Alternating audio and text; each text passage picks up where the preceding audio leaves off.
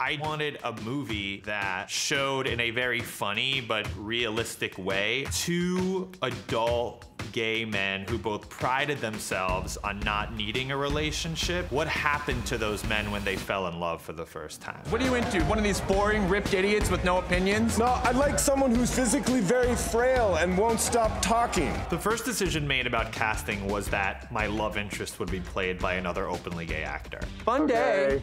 And then once we made that decision, I turned to Nick and said, everyone in the cast should be openly LGBTQ. We both wanted the same thing. We wanted to be really funny, but let it be honest. This is a historical film, first of its kind. So many people deserve to be seen who hadn't been seen. There'll be tons of new faces that people fall in love with.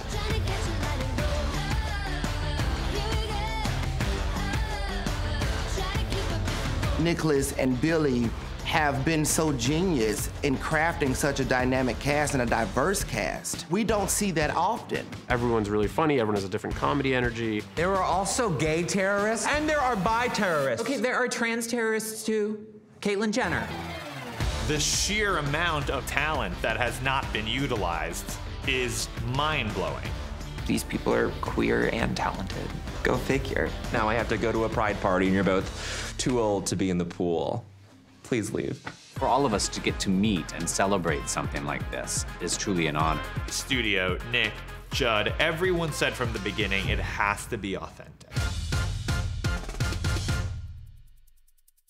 Oh my God, do you guys remember Straight People? Yeah, they had a nice run.